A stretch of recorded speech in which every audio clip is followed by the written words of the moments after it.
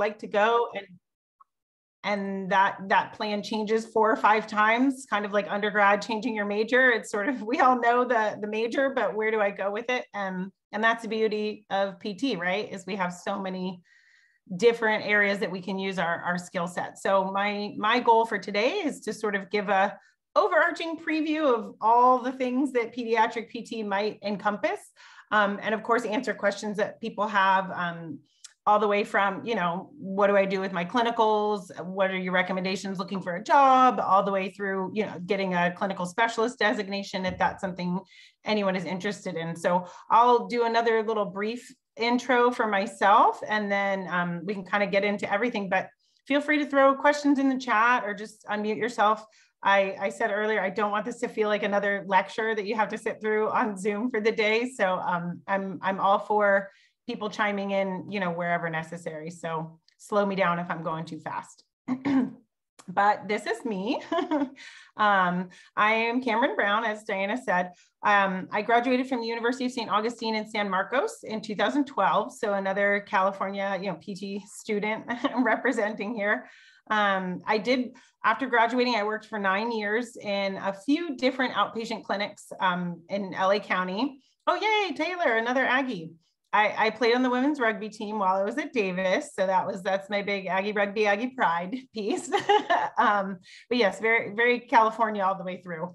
And so I've worked in a few different clinics, all outpatient, but very multidisciplinary in a lot of different sort of scope within that.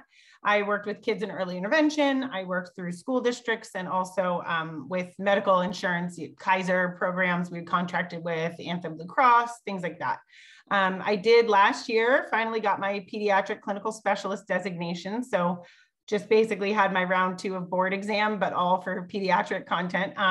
Really because my goal was to come to teaching in the long run. So that's where I am now at West Coast University. I've been there since fall of 2020, but just this last summer is when I came on full time. So I have been, oh good, Chris is here. Hi, Chris. So I've been teaching at West Coast in the neuromuscular coursework, some clinical skills, and of course I teach the pediatric content. So a lucky 11 students will be with me this summer for our pediatrics elective, where we get to just kind of do all the fun stuff. So I'm really excited about that. I was trying to think if there was anything other than that. I have a 4-year-old ball of energy at home here, locked out behind me. So I have my own pediatric sort of case study to live with and film. And my students who are here, who have been through my class, have already seen videos of him from rolling and pulling to stand and doing all those things. And otherwise, yes, I'm involved with National Association for Black Physical Therapists. I'm a mentor in that program, as well as the APTA section on pediatrics, which I'll kind of share a little bit more about later, because they're a great resource for anybody interested sort of in this area. But I thought it would help to even sort of discuss my experience finding pediatrics. I talk a lot about how, when I was in PT school and even getting to PT school, really, if I had my way, if the world was a perfect place, a summer camp counselor would be a full-time career, and that would be my job, and that was my happy place. But I thought, okay, well, I can't do that year round. That won't pay the bills. So I guess I'll go to grad school and, just accept that. So I'd always worked with kids in different contexts, from babysitting and sports and after school programs, things like that. But I never considered pediatric PT, didn't really know it was a thing at all. Going into PT school, I think similar to most other folks, I mostly was in an outpatient ortho clinic. I really loved it. I did my bare minimum inpatient hours and called it a day. So when I discovered that pediatric PT existed, I was like, well, this is interesting. We'll see. And the biggest hang up I had coming into it without really knowing anything was, yeah, I've worked with kids before. I'm comfortable working with kids, but most of these kids have disabilities. And like, whoa, that's scary. And I don't know if I can handle that. And that's like a whole nother world. And when I finally got to my first pediatric rotation, I was like, they're kids. It was just so apparent that it really isn't that different. Sure, I might have to adjust my communication style. Sure, you adapt to different things, but ultimately they're kids and they want to have fun and sing songs and play games just like everybody else. So once I realized it wasn't this terrifying mountain of, oh my gosh, there's all these wild things you have to deal with, then I was like, wow, this is awesome. This combines all these fun things. So for me, I'd always had an interest in the neuro side of life too, and peds overlaps quite a bit with neuro. And so once I was there and had my foot in a clinic and I, had a chance to be on a scooter board, it was done. And that was my fate was settled and nothing else could change it. And so here I am, that's where I've been. So I do encourage everyone to keep an open mind and sort of, don't turn down an opportunity if you have a chance to maybe see what this is about, but I recognize it's not for everybody. I do like this video. This is from the pediatric physical therapy section of the Choose PT. I put the link at the bottom, but I think it's a good tiny little intro video. Obviously you've asked me to explain what it is, but I'm letting Tina Duong do it for me. I just think it's a really helpful video, and primarily because it gives you a visual a little bit of some of like the types of spaces we might work in and the types of kids that we might work with. It's very short, so bear with me, but I think this will be a nice little intro. I'm Tina Duong, and I work at Children's National Medical Center. Can you hear the video? And today we're going to talk about pediatric physical therapy. So pediatric physical therapists work on a wide range of diseases as well as ages. It could range from working with preterm infants in the NICU and with a lot of positioning and things all the way up to 18, 25-year-olds and working on how they're going to transition into school, into college, or into the workforce. If your child's to go to physical therapy, there's multiple environments in which that may happen. One could be in the school, the other could be in the home, and the other could be in a hospital or an outpatient clinic. I think the most effective therapy has always involved families and caretakers. The more involved families are, the better the outcome actually becomes. So the beauty of pediatric physical therapy is I find it a very creative way of helping people move. If a therapist is working with a child and they look like they're having a really great time, it's actually really good therapy. Because what's happening in the therapist's mind is, how do I want this child to move? I want their quads to work. How do I get their quads to work? It's not like with adults, you could say, okay, do 15 wall squats. So we're going to strengthen these quad muscles. Instead, with kids, you have to be an animal. You have to be whatever it is you have to do. You have to jump. You have to integrate that into what they do, what kids consider fun. In pediatrics, there's a lot of understanding motor movements and how a child grows up. And part of growing up is not only learning motor skills, but as they get older and their body changes, how they move may change or what they need may change. And so as they transition from elementary school to middle school to high school, there are things that need to be adjusted.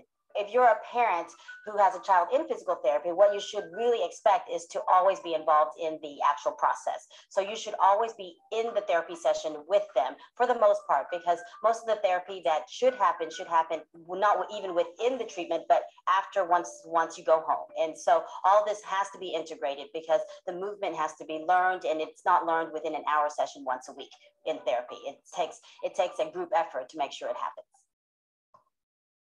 Okay, so I just think she touched on a lot of really, really good key points. Of course, there's a huge scope, right? I think she was giving a little bit more context maybe to outpatient model when she said something like, okay, it doesn't work, 1 hour a week isn't going to make or break it, but which is a model for most of the kids with long-term, therapy needs. But I really like that you get to kind of see some of the toys and the games and just the concept of, we have to be very creative. I do think some people might see peds as like, oh, well, that's just the kind of like lightweight fun PT. It's a little bit easier, but ultimately it really challenges your clinical reasoning, your creativity, and your ability to kind of understand what you're doing and why, because you can't autopilot to, all right, you had this surgery, let's do these exercises.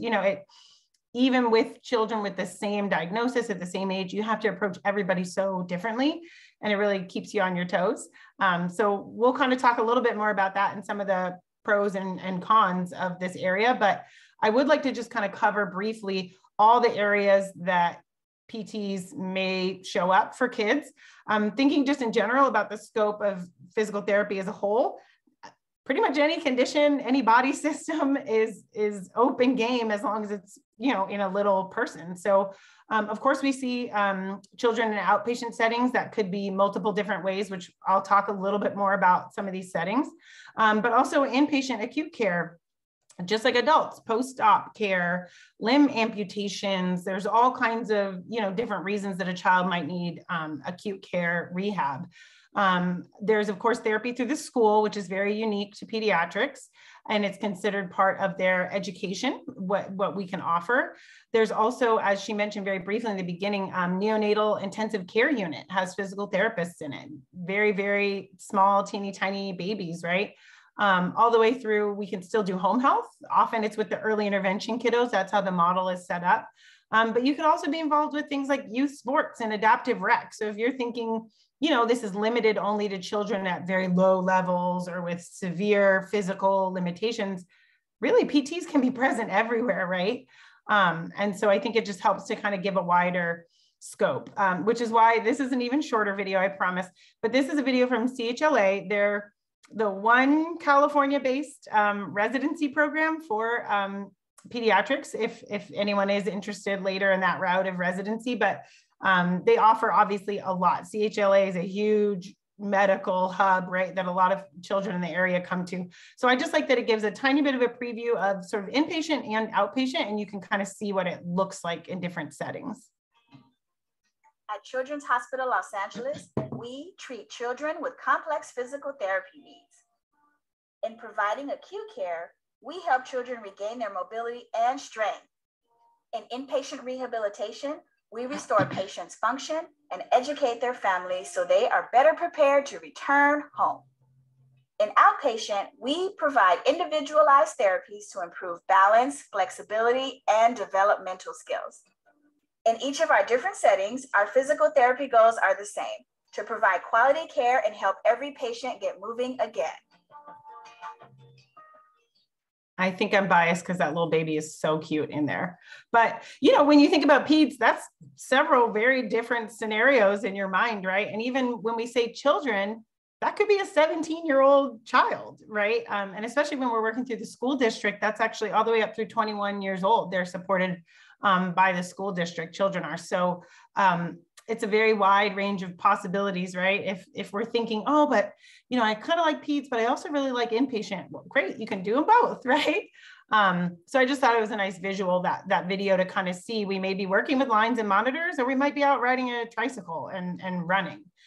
So it's a very wide scope, which may be good or bad depending on how you're looking at it. But I do like to emphasize too, everything that happens to adults can potentially happen to children too, right? Pediatric limb amputations for congenital limb deformities. You might be seeing babies with torticollis, which is just a condition which kind of limits the motion of their neck. And you may be seeing oncology patients too, and working on energy levels and fatigue restoration with chemo. So I like to include a few pictures too, just for those who maybe haven't been in a pediatric facility or site. You may be using equipment like this. This is one of the clinics I used to work at, just half of one of our gyms, but you may have really cool foam, colorful, everything type of equipment, or you might have a Swiss ball and a mirror, and that's all you need, right? Often the equipment looks very similar to things that we would see maybe in another facility, right? This like Dynadisc and AirX pads, steps, things like that, but it might also be a little bit different in terms of slides or foam padded things.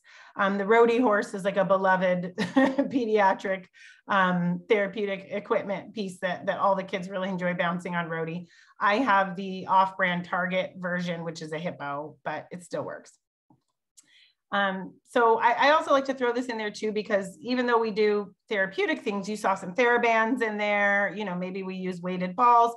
We're also just using kids stuff, right? And that's kind of what ultimately motivates our patients and keeps them engaged. It could be things like what they may play with, what any child might play with, some bubbles, cause and effect toys, puzzles. I love the little stomp rockets or this like Frogio for balance activities. But even with little kids, sometimes, we try not to bring in additional toys or do too many bells and whistles. Sometimes it can be as simple as a laundry basket, a Amazon box, especially when we moved to telehealth in 2020. I did a whole year of telehealth, and you really get creative with what people have around the house. Something like a towel, or this is my favorite, like $3 IKEA step stool. All these things can become therapeutic. I wanted a picture of the rice bottle with a lid on it, but I couldn't find one. But Who needs a fancy musical toy when you can shake up a bottle with something interesting in it? And these are just rolled up socks, which I've used a lot to practice with coordination and strength and trunk rotation and throwing and all kinds of fun things. So the sky is the limit. But thinking about PT and our role specifically, and yeah, Zainab saying her nieces prefer this. Half the time, yes, the kids would much rather play with your real car keys than the fake keys because they know what's important, right? They figured out like, well, you're not playing with these, you're playing with that nice cell phone. I think I'd rather have that, but yes, therapy does not need to be expensive or fancy, right? It can just be life and whatever's around. So yeah, our role as PTs, I think, very similar to in any setting, right? Our primary role is to evaluate and treat our patients. That's pretty straightforward. That's what we signed up for. I think one of the bigger shifts for pediatrics is that we really, really, really do focus on participation, which I think all PT is ultimately gaining to do, right? And hopefully if everyone's familiar with the ICF model, I know my first year West Coast U students have heard me preach about it, but it never goes away. Live it, learn it, love it. But ultimately, yeah, we might be working on your ankle dorsiflexion range of motion, but none of that matters to a kid. They're not going to come say, oh, I'd really like to get the last 10 degrees, of elbow extension back. No, they're going to say, I want to do the monkey bars. I want to, play with my friends. Their family is going to say, I want them to be able to do this. They're not coming in saying, well, I'd really like them to have a 5 out of 5 MMT in their quads, right? So we really, really, really zoom back and focus on what does this child need? What is their participation? Because that changes, right, with their different ages. Participation for a 3-year-old is going to look different than for a 15-year-old. And it's very individualized in that sense. But ultimately, we're here to say, go live your life, go have fun, go be free, go play, get in trouble. I tell parents that all the time. I'm like, my job is to get them in trouble. My job is to get them crawling so they can pull over that trash can and see what is inside. And when parents tell me now they're climbing out of their crib, I'm like, we've done it. This is our job, right? Because kids are supposed to get in trouble and that's how we learn, right? And develop just as humans. But of course, we have a really, really big component, I think more so than working with adults, in educating everyone. I think those in acute care have a little bit more of a responsibility in educating families and caregivers, especially for discharge. But for pediatrics, unfortunately, if you're someone like me who initially got in saying, well, I don't like grownups and people are not fun and I'd rather be with kids and they're just easier. For every child, there's at least one and generally more adults that you then have to interact with. So I didn't get to avoid interacting with adults as I thought I would, but it really did allow me to gain more skills in educating families and what we do and explaining what we're doing and why we're doing it, because that carryover is so important. And the buy-in from the families to really trust that what we're doing is going to be in the child's best interest. And of course, we do a lot of similar things with adults. We order equipment, orthotics, but we also play a pretty big role in supporting just global development. This is one area that I love, that we're not only looking at gross motor skills. That's my specialty, but I know for this kiddo that by gaining sitting balance and trunk stability, now they're going to be able to speak louder, right? They're going to have better ability to have fine motor skills, right? What we're working on in PT can ultimately cross over into so many other areas. And that's a really big piece of us fitting in the puzzle of a child's overall sort of development. And again, good or bad, but for me, I love that we get to collaborate with a team. Again, for every kid, there's multiple adults, right, that have some investment in their life, some goals, some hopes for them. But that could be their teachers, their other therapists, their, aunties and uncles, everyone. We have to be part of a team, right? Nothing we do is in isolation. So I really did want to focus in on sort of the pros and cons. Of course, I'm not going to say there's any cons, but it depends on who you are and what you're really looking for. But the ups and downs and the things that make pediatrics so appealing and some of the things that you sort of have to prep for and roll with, right? I think every setting has those both sides to it. But for me, the plus side to pediatrics is that it's so dynamic, right? Every patient is different. I may see a 4-month-old 1 hour with torticollis, and then I may see a 9-month or a 9-year-old kiddo who has, hemiparesis the next hour. And it is so variable. I don't get bored. I weirdly, my own personality, I like routine. I like predictability. I like to be organized, but sometimes when you're working and you feel like you're doing the same thing over and over again, it can get a little tedious, but I promise you, you will never be bored in pediatrics because of how dynamic it is. Ages, diagnoses, personalities, more than anything, right? Adults all have different personalities too, but most of them hopefully understand the etiquette and the rules of how to act in the world. So generally, they can adapt well to what we're teaching them. And the other piece is that it is very, very family-centered. You'll see as you get further into this, realm, all the research, all the literature, so much of what we talk about and study and preach really is being family-centered. This child is part of a unit of other people, blood family, chosen family, whatever it is. We want to see how our role can best support the family as a whole. And I think that's a really big piece, and it allows us to kind of zoom out and really take perspective of what we're doing and why. And it also just allows for a lot of room just to be creative and flexible and, okay, I had a plan, but let's reroute if we need to. And it really gives you options to sort of change up your approaches, which you'll see actually in my next slide. Some of these pros can also be cons depending on what you're looking for. And I'll tell you, I'm very surprised that for myself, this creative sort of area, most of my second year students, I heard the most feedback as we went through our pediatrics course earlier in the spring. A lot of them were like, oh my gosh, you have to be so creative. Or like, how did you come up with that idea? Or wow, I am not creative by nature. That is just not who I am. I've never been super, fun and free flowing, but even I can jump into this, right? And I steal ideas from other people. I use the internet. I use Pinterest, right? I work with OTs I'm like, oh, that's a great idea. I'm totally going to do that. So it's great if you are creative and you want that outlet, but it's also won't hold you back otherwise. Because if I can do it, anybody can. I do not have an imagination. I try and I'll go along with it. And half the time I'm imagining wrong. But I think as long as you have the effort and the spirit, then you've got enough of what it takes. I also love that it is a team approach. You collaborate a lot with other people. I think most of us involved in PT are doing so because I would hope we're sort of people, maybe not large groups. The benefit of PT is you do get to work one-on-one. You do get to work directly with somebody and kind of create this coaching support, mutual relationship. But for me, pediatrics really offers such a big scope of everyone involved in a child's care and really allows me to learn from the OTs and the speech pathologists and everybody else that may be involved with the team. Plus you get to see milestones achieved. That's super fun, right? Like watching someone take their first steps. It doesn't happen every day with every kid. And some of my kids don't take independent steps, and that's okay. But we get to see those victories, like seeing how excited parents get or families get. I have a video, but I didn't have permission specifically for this context. And since we were recording, but one of my telehealth kids, I was so lucky it was on telehealth because the mom, I told her, let's start recording because I think he's close to crawling. And you see his sister, his dad, everyone's in the background like, oh my gosh, he's doing it. And to be part of that is really, really, really special. And of course it can happen. We see people achieve great things no matter where we are. As PTs, that's what we're here for. But there's just a little something selfish doing it with pediatrics because you get a lot more fun milestones and growth and things in that regard, which makes it fulfilling, obviously meaningful, right? We could impact a whole family beyond even just one person.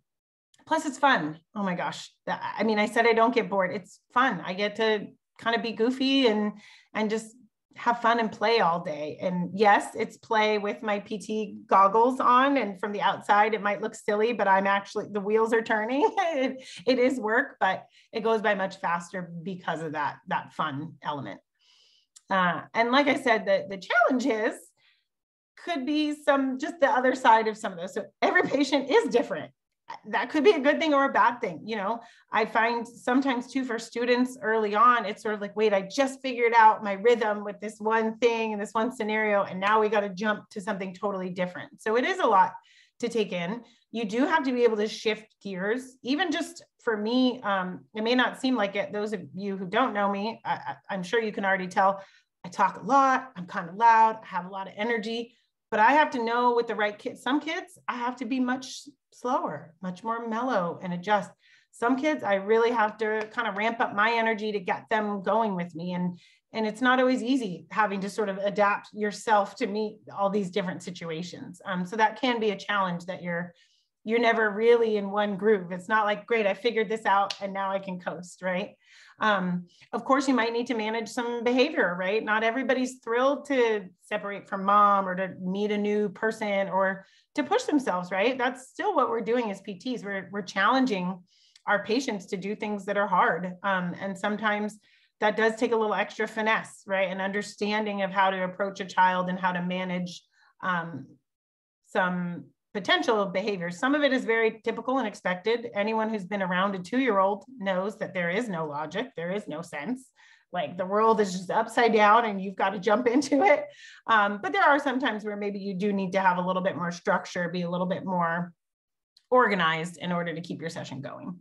And of course, we're going to come across communication challenges that can, of course, happen with adults and with the neurological population, especially, but I would say over half of my kiddos, most of the children I've worked with have been either nonverbal or very limited. So it's not like I can just say, all right, I'm going to explain our plan for today, and here's what we're going to do. And does that work for you? So we do have to find ways to adapt and adjust to those differences and those challenges. And then, of course, as I said, it's really fun because you can be creative and flexible, but it's challenging because you really do have to be creative and you have to be flexible. And those are not innate qualities of mine, but I've grown to appreciate them and hone in on them. The other side, and this is the reason that I picked this picture, PowerPoint has been doing a much better job of getting fun pictures in their stock photos, I have to say. But I was like, yes, sometimes it can get messy. It can get fun. Things are not organized. They're not pretty, but if you don't mind just getting in there and playing with shaving cream or whatever it is that happens to work that day, then you'll be okay. The flip side to being so family-centered, we really are, as the woman in the first video said, you get to be there with your patients and it's really fun. You get to see them through a course of their life and growing up. But in the same flip side of the coin, right? Some of these families are dealing with really, really, really difficult challenges, right? Caring for a child with a lot of needs, and how that might impact. They may have multiple children with special needs of some kind. And so it is something that we have to be prepared for, right? We are in that situation. We are here helping, and we may have to work around some families that are stressed. And sometimes that comes out on you, and sometimes not having control, is just a tough thing for families to manage. It's not quite as often, and depending on where you work in specialties, but sometimes we do work with children with progressive diagnoses. There's children sometimes who do not have a great outlook. And it's one of those things where I love working with kids and I love all the growth. And sometimes it is that love that makes it that much harder to see someone really struggling medically in that sense. So it's just something we have to work. It's kind of that, the same idea. People are like, I love animals and therefore I could not be a vet because I can't ever give a dog a shot or whatever. It's sort of, oh, this is so fun for me that I could never be the person to be involved if someone's unhappy. But that does happen. And, one other flip side too, is we do create such a good relationship with families. We create such a strong support system that sometimes it can actually be very challenging to discharge kiddos, especially in the outpatient setting. I have a lot of families that are just, I'm not ready to let go, or I'm not, they don't have quite as much faith in themselves, or they think, but my child isn't doing everything perfectly, so I need you forever. And sometimes it can be a little hard to sort of separate that a little bit, because we want to help everybody with everything, right? I just wanted to pause there and see if anybody had questions or thoughts on some of the things I've talked about. I am going to go into, some of the populations that we treat and some of the settings, but I know I've been rambling for a few minutes, so please feel free to throw anything in the chat or unmute yourself if any of that sparked a question or a thought. Okay, I'll keep going, but I have a quick question just with my experience is mainly in aquatic therapy. Some kids we had, which was super fun because the pool is a way more interesting and exciting environment. They can't run away from you in the pool. Yeah. I have, how do you deal with parents who maybe are a little bit too overbearing or have a hard time carrying over what you've taught in the session to home? I think Yeah, and I'll kind of split it into two questions. There's overbearing, and then there's hard time carrying over. I think the most powerful piece is from the beginning, establishing sort of what you're doing, why you're doing it, explaining things. Because I have talked to so many parents where I'll ask, okay, what are they working on, with this other therapy? Or, oh, what about with school? They'll say, oh, I don't know, they like play games. And to me, it just means that they don't really understand the therapeutic piece of what's going on. And so I think it's really helpful from the beginning to be almost overly, explaining things and really getting them to follow your logic, because then they buy in and they really know what's going on. But they also trust your judgment, that when they really understand that the wheels are turning, oh, you actually are like a professional at the, I think there's many people that think I'm, a glorified preschool teacher, you're like the PE lady or whatever. And obviously they're experts in their fields with education, but I think sometimes they don't quite recognize the level that, how we're looking at things in a medical sense.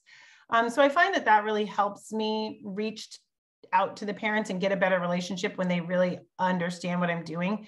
The overbearing ones, sometimes it is just having a tough conversation and saying, you know what, I'd really like to see for today how, Joey does if you're on that side of the gym, or maybe if you step out for 10 minutes, I wonder if he might be a little bit more on board. Cause I have a lot of parents that feel like they need to be the one saying, okay, do this. Okay. Be a good listener, okay, follow along, but then you just have too many voices.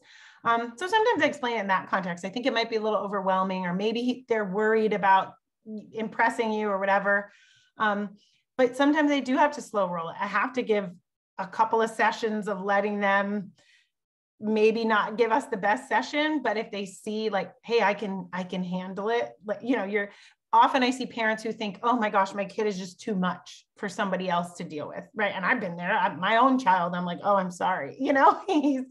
He's got a lot of energy or whatever. If he doesn't listen for you, oh my gosh, I'm going to feel terrible. So I fully understand the parent side, but I think if they see after a few sessions that, I can hold my own, I'm all right. I won't, he's not going to run the show and nothing positive will happen. So I think that really helps. And then from the carryover at home, that is a challenge, an ongoing challenge. Often, again, education helps, but I have a lot of parents who maybe can't stay during the sessions. They got 3 other kids in the waiting room and they can't sit and have their undivided attention here. And hopefully you're in a place that allows you a little bit of time and flexibility to where I often will do like pictures or the kids really like calendars, and I'll have them put a sticker every time they come bring it back next week, something like that kind of gets the kid involved when possible. But otherwise it's a lot of checking in. And I really think the carryover piece, which this goes for adults, for anybody, I think part of making sure you get good carryover is giving an appropriate home program. Often I'm like, I have 10 ideas of all these things that would be so great, but if I recognize that that's not going to fit for that family, I may say, hey, I want you to spend 20 minutes a day doing XYZ. If it doesn't fit, if they don't have the time or the space in their schedule, they're not going to do it. And in some ways that's on me, right? So I do try to do a lot of incorporate, hey, when you get in the car, into the car seat, have them step up and climb and try this. Or when you're getting out of the bath, or base it around routines. There's a whole nother level of research and studies for routines-based interventions, but part of it is making it an accessible home program for the family. And that involves getting to know them and asking the right questions sometimes. I'm sure I over-answered, but was there anything that I missed? No, that was perfect. Thank you. Very creative. I think that's what scares me about pediatrics, is that it's a lot of problem solving, but all of your answers made a lot of sense. So thank you. Oh, great. And again, if anyone else has thoughts or questions, feel free to jump in anytime. I did want to quickly talk about the types of populations that we're seeing. And some of the types of diagnoses that may come up. Again, I mentioned often it's children with developmental disabilities or developmental delays. It's a little more rare. You don't see a kid who broke their arm and then comes to PT afterwards. Like they boing back, they're springy, mobile children. And so, a kind of more typical adult scenario doesn't always happen with kids. I have seen older, I've seen high school athletes with chronic ankle sprains. I've seen, whiplash after a car accident, and chronic headaches. I do see some things that are a little bit more pure ortho, but a large part of our population is children with some type of developmental delays. And developmental delay itself, that's the, ICD-10 code, that's sort of our low back pain, right? That's our just like something's not right. And then you figure out why or what, more details, but developmental delay is a diagnosis. And often those are kids who may be getting more medical workup. They don't quite know exactly what's going on, but for some reason they're not achieving milestones at the rate or the way that is expected. But also, like was mentioned in the video, we may see children born prematurely because we know that that impacts their physical growth and development.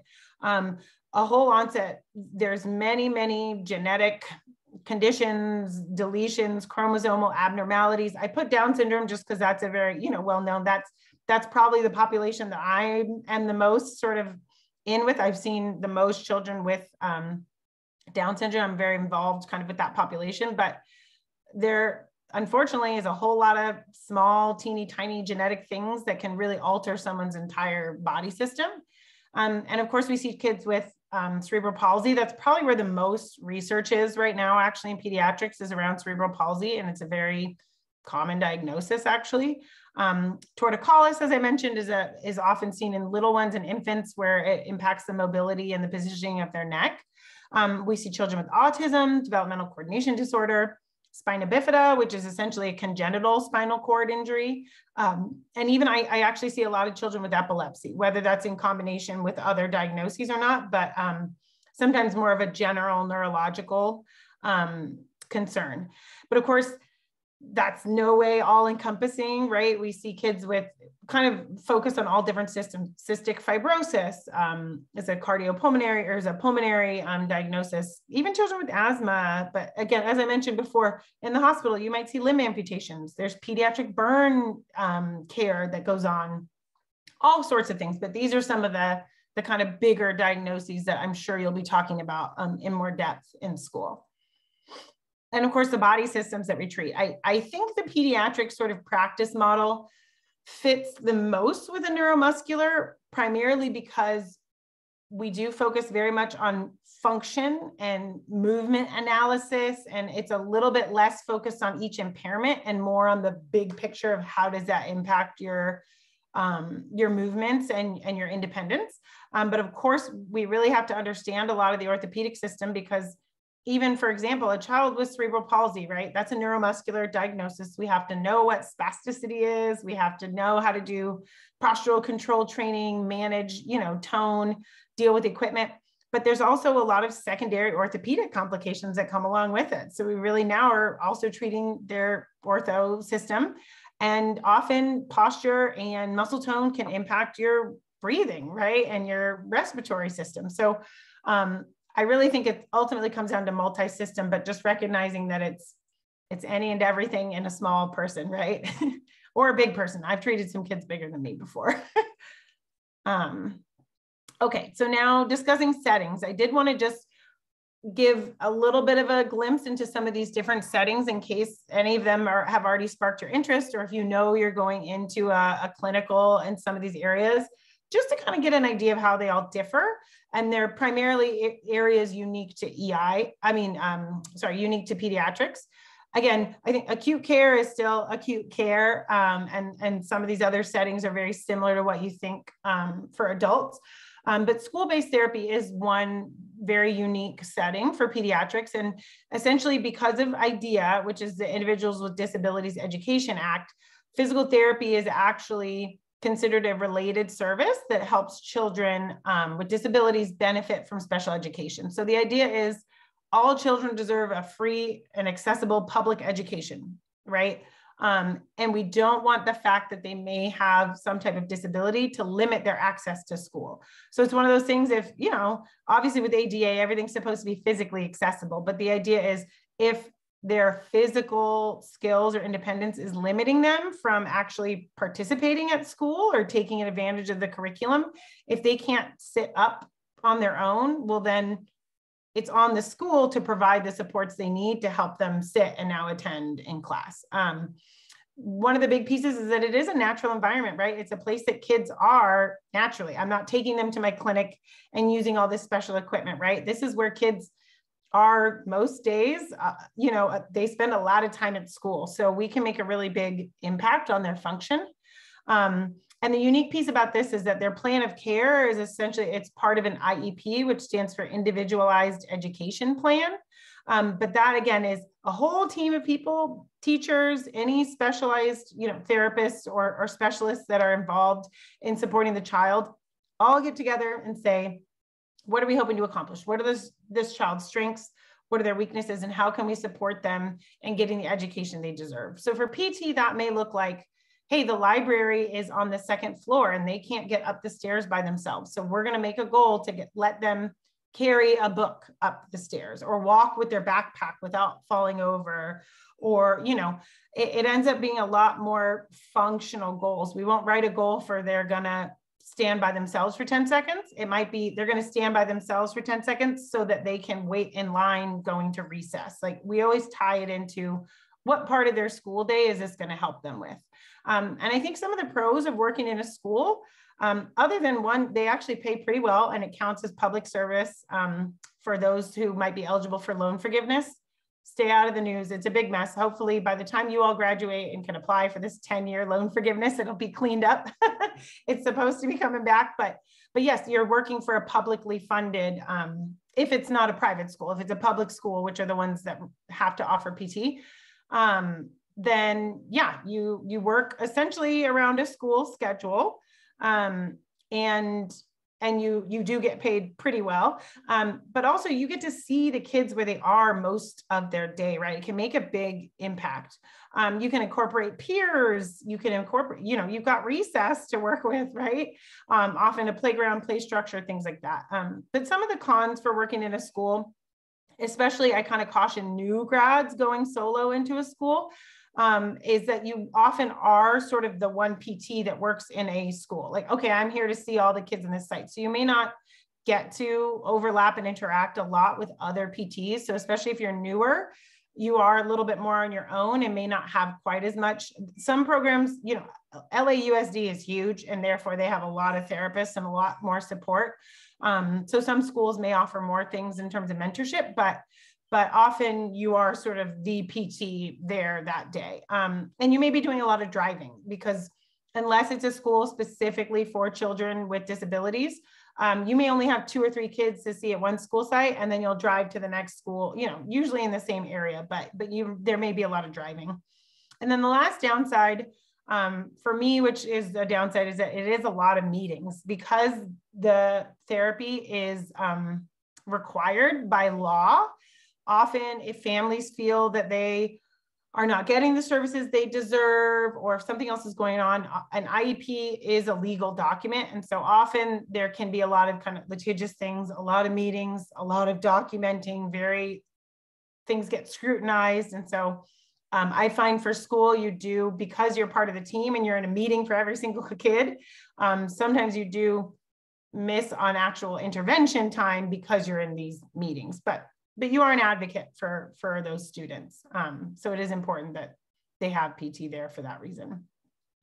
And if anyone has questions about school, please stop me. I'm trying to keep it shorter so that, you know, we can get to more questions later, but that's school-based. Another part of IDEA actually gives federal funding to support children that are identified as at risk for delays or already having delays.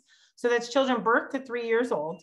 Once they're 3, they're considered eligible for school services. Now they're school age, but under 3 years old, there's actually federal funding to help support them. And that's because we know so much brain development, global development happens from birth to 3 years old, that we've recognized, let's invest our resources early, support these children early, and down the line, it may prevent them from having more extensive medical educational needs.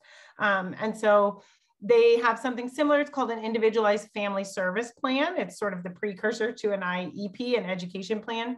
But again, it's very focused on development, very family centered.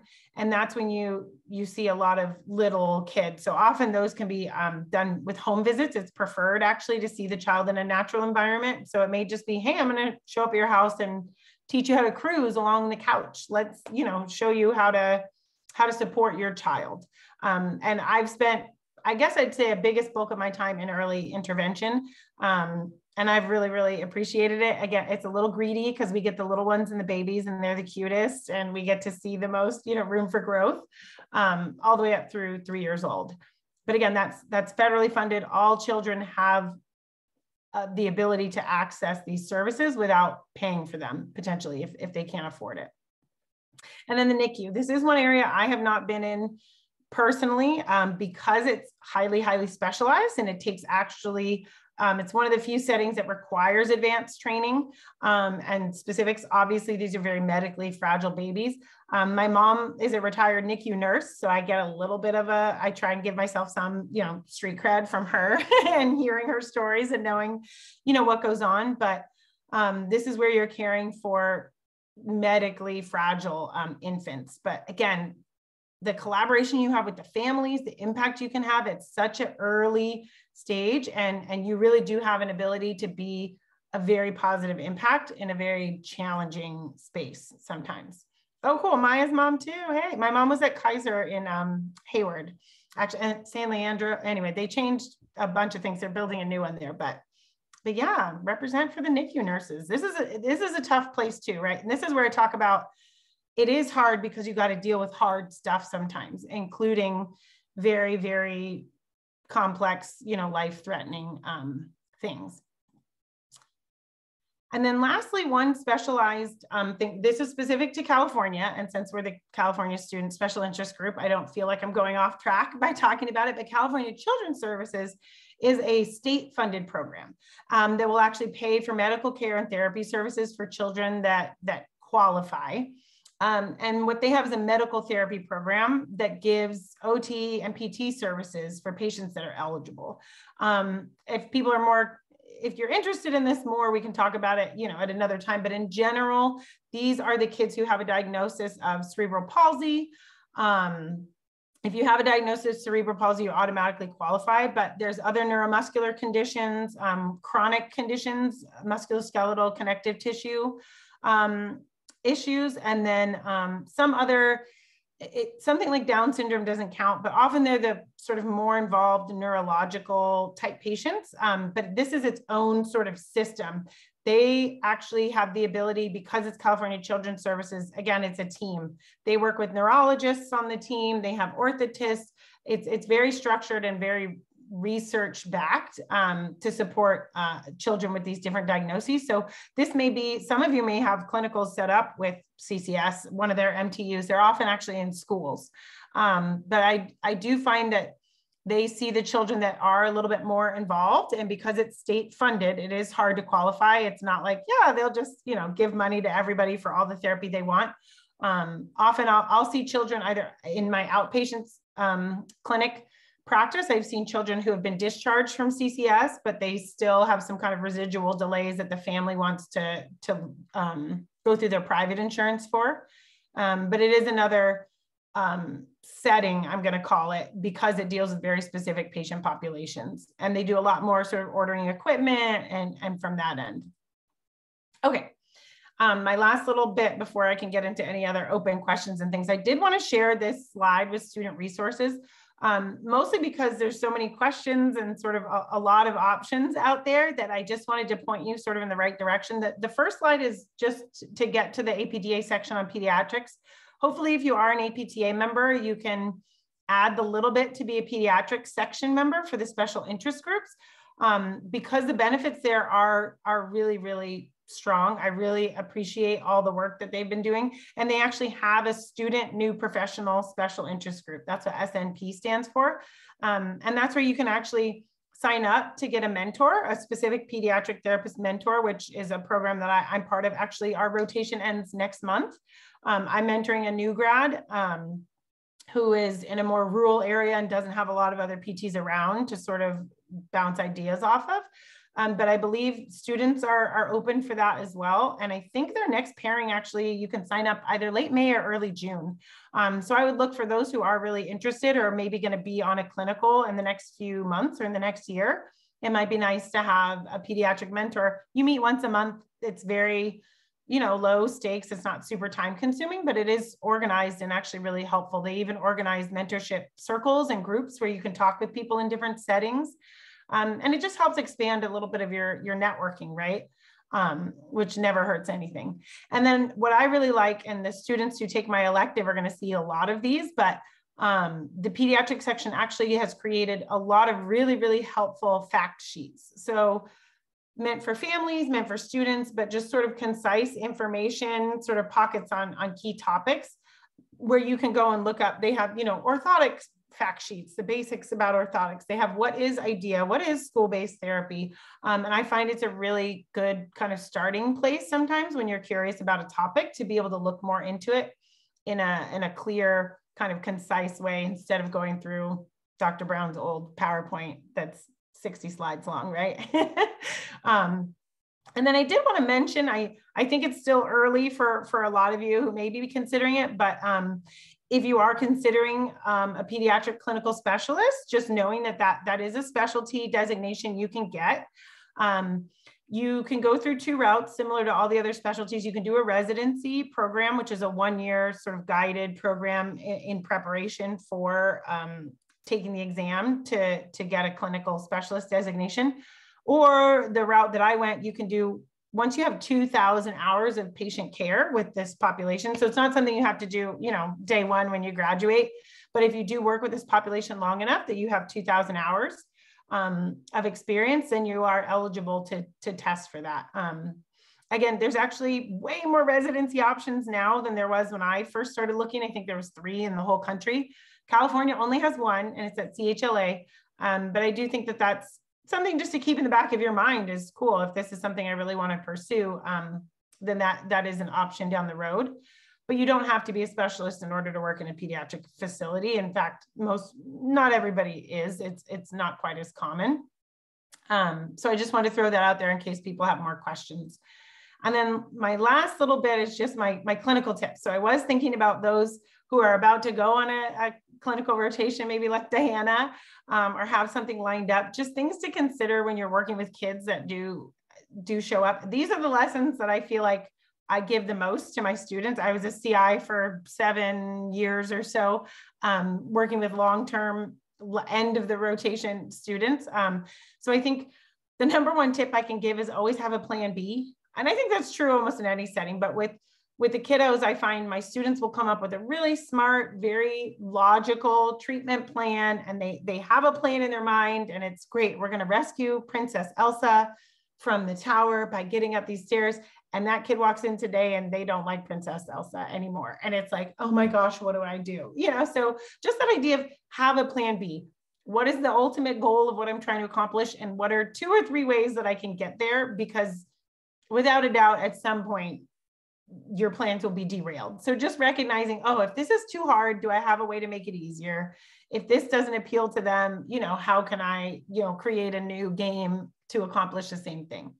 And then I find actually with some of my kiddos using either a written schedule if they're old enough and can understand that, or even a visual schedule. We had little pictures, thanks to our lovely speech therapists who are really great with this stuff. But you know, I may have a picture of a slide and a swing and a soccer ball. And with the kiddo, we can make a plan. Say, great, first we're going to play soccer, then we'll do the slide, and then we'll, you know, go to the swing. And that way you have something to reference as they're sort of going rogue or maybe not quite wanting to stick with the plan. You can always say, oh, great, what's next? And sometimes just having that visual schedule to reference can be really, really helpful. Songs. I'm not a singer. I do not have the voice of an angel, but thankfully most kids, I've been shushed before, most kids don't mind. But songs can actually be a really, really powerful tool to the point where we always have a wireless speaker in most of our gyms and the clinics I've worked at. But again, sometimes it's just a transition. It's just a familiar song. Hey, this is our cue that now, it's just like the cleanup song, right? That works with every kid most of the time, you know, but oh, if I sing the cleanup song, then now cool, we're doing something fun instead of pick up your toys. So I often encourage people to get past any insecurities they have about singing, because you probably will need it at some point. And then the last little tip I have for working with kiddos, if you are on a clinical, is making sure you're not giving options that you're not ready for. I think it's just human nature. I even find myself still doing it sometimes, is asking, hey, do you want to go play soccer? I'm going to sell it. I think this is a great idea. This is my plan. Great. Do you want to play soccer? I'm not going to ask, do you want to, if the answer no is not really something that I can accommodate, or if that's really not a plan, right? So often the yes or no questions will be met with no, regardless of how fun of an activity you've offered, especially for toddlers. No is really, really easy when given the choice. So often I'll say, okay, instead, maybe we give an option so that they still have some control. I'm not saying boss a child around. I'm not saying force anybody to do anything that they really don't want to do. It's more instead like, oh, great, I want to do kicking. So I'll ask, ooh, should we kick the red ball or the blue ball? What do you think is, which one would you like?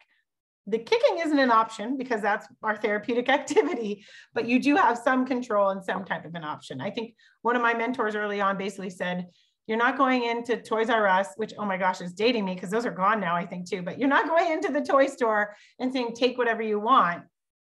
As much as we like to be child-led, she's like, I'm telling them, you can have anything you want on aisle 3. Like, we're going to go here and then you can have fun. So just that idea of making sure you frame your questions, your communication in a way that doesn't leave it open for them to just say, well, no, because it will happen. But just ideas about communicating and stuff, or great, now it's time to go here. Instead of, do you want to go here? We just say, oh, awesome. Up next, here's what we're doing. Again, I don't condone bossing anybody around, forcing anybody into anything. It's more knowing how to finesse the scenario to get somebody to go along with your wacky plan. So hopefully those can help a few people.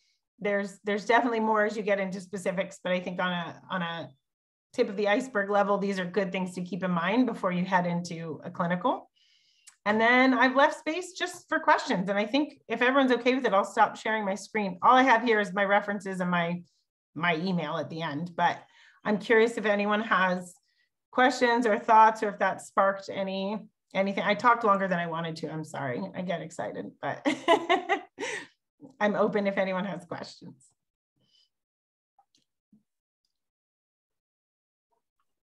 Does dealing with difficult behaviors during, a treatment session ever get to the point where you actually can't get anything done? And how do you deal with that?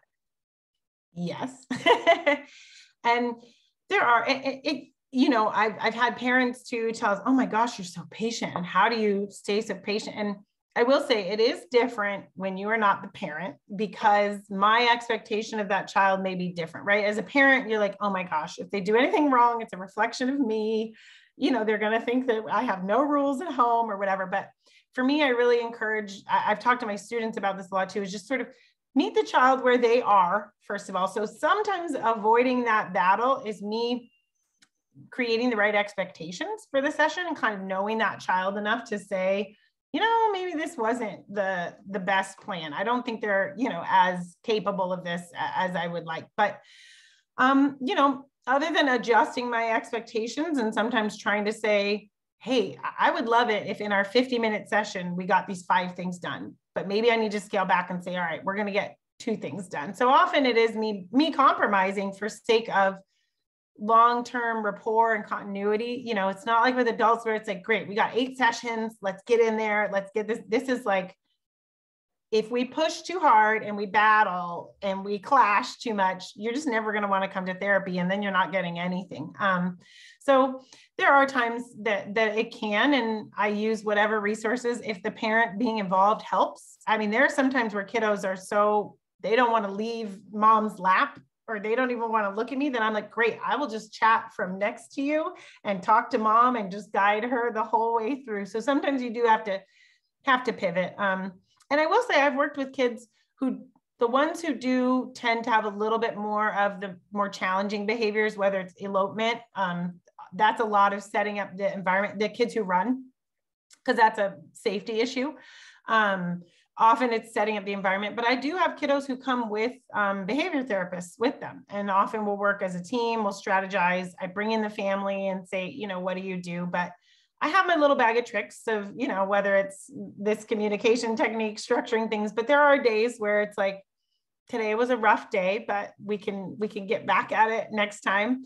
Or I say, you know what, maybe you just need 5 minutes on that swing to chill out for a little bit.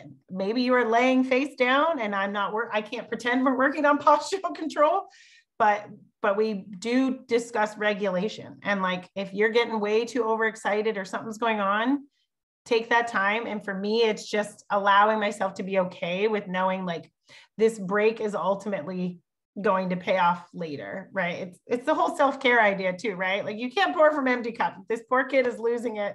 I can't keep pushing him, which is hard to do sometimes. But I think more often than not, my expectations, some days I've had kiddos where I'm like, great, we walked up the stairs twice in 45 minutes. Like, it's the best day ever. And you just work on peace and building slowly, you know, from there. Thank you. Yeah, you're welcome.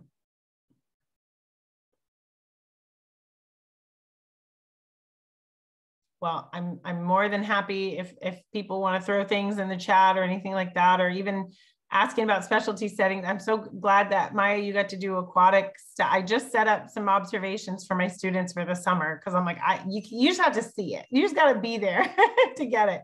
Hippotherapy, I didn't even get to mention that. There's a lot of research there.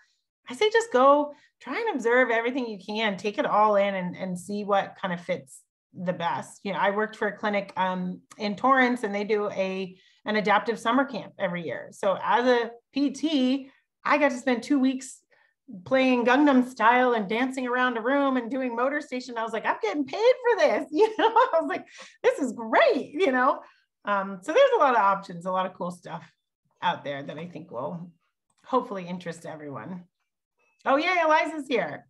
Yeah, you'll get to do some field trips with me this summer. Hi, I'm Stacey. I just wanted to say thank you. I really enjoyed your talk. And I'm a second year, and I already got my placement for third year. And I'm luckily going to be at an outpatient peds clinic, and I'm really excited for. My one question is, like, I also have somewhat of an interest in the inpatient side of peds. And with the whole process of everyone getting their placements, I don't think it's going to be possible for me to get one but before I graduate. So navigating when I graduate, going into or trying the field or trying to get into, like, just try it without that experience. I do have a bit of like adult inpatient experience. I'm just worried like how that would translate from like the outpatient peds experience to like an inpatient. And, you know, I think, and that is a good question, because it is it's similar to folks who are like, well, I did a school-based rotation, but now I'm kind of looking to come here. The settings are different, but I absolutely think that having any type of a peds rotation, having that outpatient rotation will give you a lot of the skills that you can kind of leverage. I don't think employers would say, well, you don't have experience inpatient, so maybe not. I think you can absolutely use what you learn from the outpatient and then combo that with the adult acute that you get. I think most programs you require an acute care setting in some level. So I think just being able to leverage both of those and fuse them together, I would not let that hold you back. And actually, I think an inpatient setting or like an acute set, a hospital based, often there's children's hospitals, you know, where some of those kids go for surgery. I think those are really great places, especially for a new grad, because they have so much support for things like continuing ed. They usually have bigger departments.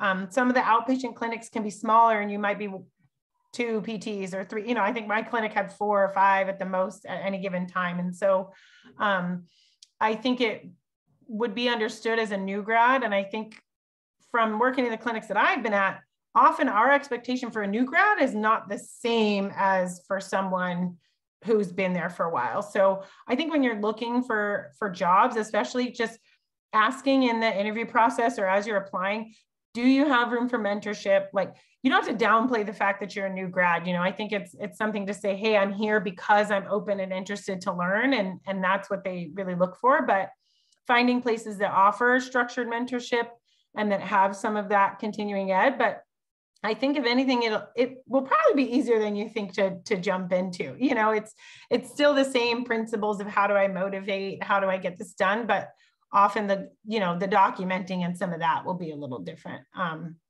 But yeah, don't let it discourage you if the placement doesn't exactly match up. Because I actually had the opposite. We hired someone that did inpatient and was terrified to come outpatient, but she really wanted to. We're like, we got you. Like, you know how to be a professional, how to talk to parents, how to engage kids. Like, that's the basics that you need. And you really can translate that to different places. So I'm excited for your rotation though. It'll be fun.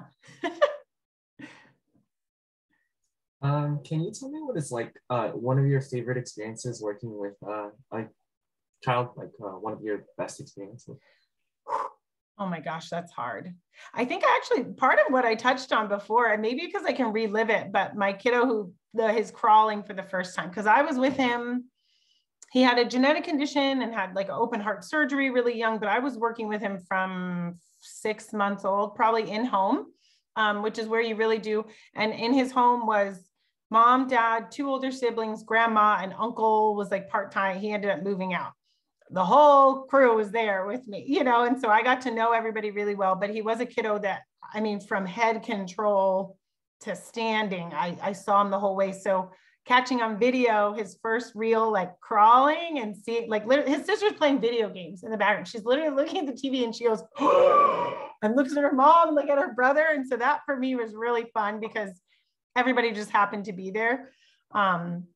But I think otherwise, I'll totally go cheater and say summer camp, because that was my dream, right? I wanted to be a camp counselor. And finally, I got adaptive summer camp and I led the motor therapy stations.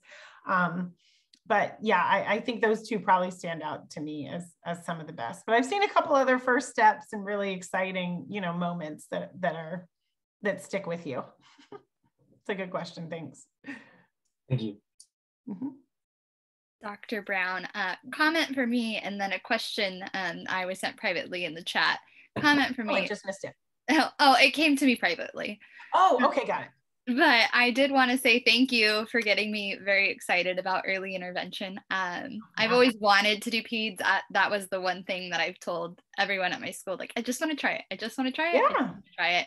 And I was nervous to be working with babies because I'm the baby of my family. So I do not have that experience, but now you saying like all these motor milestones, it's the greedy part. I'm very excited. It is. And honestly, I think peds rotations are probably where you get the most grace. I think, sometimes I talk to students, they're with me like 16 weeks when I had I took several students from Chapman. That was kind of where we had, and USC. Sorry, West Coast. I never had any of us, but usually on a longer term rotation. And some of them, one of them even, I think it was like week 2, she's like, am I behind? Some of my classmates are going, so, they're in an outpatient, they've done an eval already, or they're seeing patients by themselves in a sniff or whatever it is. And I think just given the nature of how much we build rapport and how dynamic and how different it is, all pediatric CIs start, they're just way more involved, right? In fact, I had to tell my students eventually, I'm like, kick me out. I will sit on my hands and I will sit in the corner because, you get attached. These are your kids, right? But I do think for those who are intimidated potentially by a pediatric rotation or anything, the CIs there are so much, it's like, let's start at square. I do like, great, you plan one activity and I'll let you go. If it might be a little hard, I might throw you in for a bit, but then I'll rescue, I won't leave you solo by yourself to go off and do things on your own. So I do think that there is just an understanding of how so many different things come into play. It's clinical reasoning and behavior management and creativity that we really do scaffold it and build it up. And actually a lot of, especially the outpatient clinics I've been at, a lot of them, they default to weekly feedback meetings, like things that for me were so valuable that I realized not everywhere else has the time or the ability to schedule that in. And for those who've already been on clinical rotations, I'm sure you've seen the difference in CIs or how things might go faster or slower, but peds, we really do understand it's a buildup, and for new grads too. But we're just so excited and want everyone to come join our side that we're like, no, we'll teach you everything. Just come on over. So it's not too scary to break into it. Beautiful. The question that was in the chat is for the school-based therapists. Are they working year-round, or are they only during school? Kind of. So often they do follow a regular school schedule. The main exception is ESY, which is extended school year. It's summer school. Often summer school, especially for elementary and middle schools, are for the children who do have special education, mostly because the long break may really hinder their progress. They do have to justify and say, hey, do you think this child is going to lose some of their skills or be negatively impacted by such a long break? Because school is one of the constants for a lot of these kiddos. So often the therapists are doing ESY because the kids that they support are in school. But that's usually a month out of the year. There's at least a month off, 6 weeks for most of them where there is no, and also school holidays, right? Like if it's spring break, like that is my spring break. So, for me as a parent, I'm like, why do they have so many breaks? Like, don't make me watch my own kid. But you do get that end. And similar to like teachers, right? It's not that idea of like, oh, you're done by 3 every day. You're documenting and writing reports, but you're not treating until 5 in the clinic, So from that end, I think the flexibility is really nice to have that school schedule. But again, there's still reporting and documenting, and you go home and make a home program and you're like, I got to find that YouTube video for them tomorrow. You kind of go off on these little, you can't completely sever work and home. Oh my gosh, has anyone seen Severance yet? By the way, I just thought of it. It's on Apple. Okay, it's too much. You're studying. You're good for you. I said sever work and home, and that's the whole premise of the show. I digress. Oh, good. Danny's seen it. Okay. It's really good. But yeah, school-based therapists have a little summer, but not 3 months off. I do know actually several therapists who you either take that time and say, hooray, I have a good break, or some folks actually will work per diem or do like they have a little freedom in the summer to do something kind of different or outside of their norm just to make a little extra cash. But pay-wise, it's one of the better paid pediatric types of settings you could be in. These are good questions. And no pressure for anyone else to, to keep going, but I'll talk forever, so you can cut me off. Do we have any more questions for Dr. Brown? Because we do want to be mindful of our time. The eye roll, I love it. Yeah. Well, if there are no further questions, I just wanted to thank everyone on behalf of CASIG. Thank you, Dr. Brown, for coming in and speaking. You're very welcome. Thank you for letting us record this so we can share this with everyone. Yeah. And I hope everyone has a lovely evening. This was awesome. Yeah. Good luck. If any of you are in finals, I know it's kind of that time for us. So good luck with all your exams. There's always a test somewhere. So good luck with whatever the next one is. Thank you, everyone. Thank you, Dr. Brown. You're welcome. Bye.